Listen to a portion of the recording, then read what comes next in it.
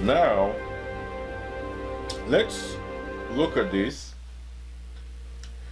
How about 3 raised to the power 2, all of these raised to the power 3? This is the same as 3 times 3 raised to the power 3, which is the same as 3 times 3 multiplied by 3 times 3 multiplied by 3 times 3. This is the same as 1, 2, 3, 4, 5, 6. So this is 3 raised to the power 6. So what can we conclude? What can we conclude from now henceforth?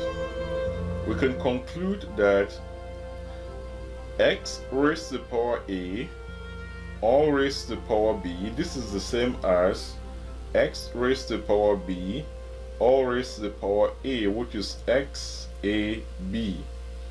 This is power law number 3. Very important. Power law number 3. Let me give an example. So if you have 5 raised to the power 3, all raised to the power 4, this is the same as 5, 3 multiplied by 4, which is as 5 raised to the power 12. Similarly, if you have x raised to the power 3 all multiplied by n, this is the same as x raised to the power 3n, which can be written as x raised to the power n all raised to the power 3. So these are just some really nice examples of this concept. Alright, suppose we have x raised to the power a multiplied by x raised to the power multiplied by x raised to the power a. This will just be equal to x raised to the power 2a, because we will just have to add the two numbers.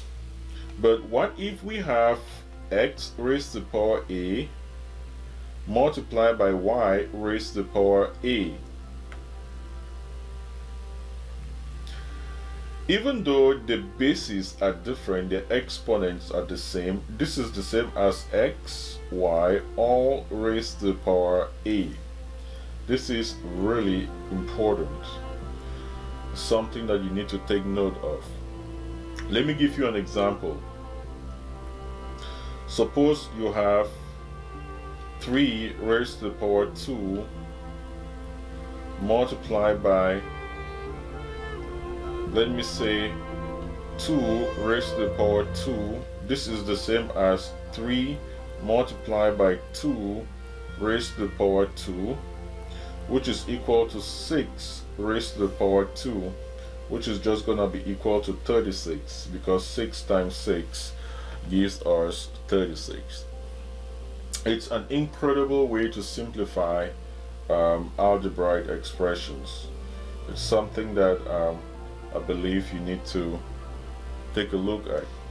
Another example that I may like to give you would be, let's say you want to multiply here 2 raised to the power 2 multiplied by 3 raised to the power 2 multiplied by 5 raised to the power 2. This is the same as 2